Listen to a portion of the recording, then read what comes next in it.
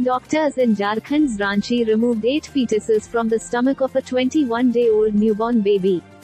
The doctors said this is the world's first case where as many as 8 fetuses were discovered inside a newborn baby. The baby was born in Jharkhand's Ramgarh district on October 10 at a private hospital. Doctors conducted a CT scan of the baby and thought she had a tumor inside her stomach.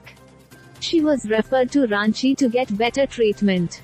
A team of doctors at the Rani Children's Hospital in Ranchi said the baby does not have a tumor but is suffering from a condition called fetus in fetu.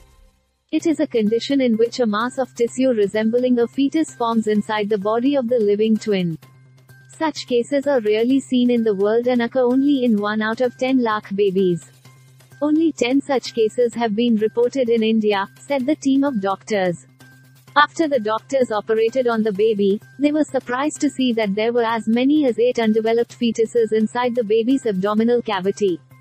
Medical officer of Sadar Hospital, Mrityunjay Kumar Singh, said such cases are rarely seen in the world and this is the first case in the world that 8 undeveloped fetuses were found together inside a newborn's stomach.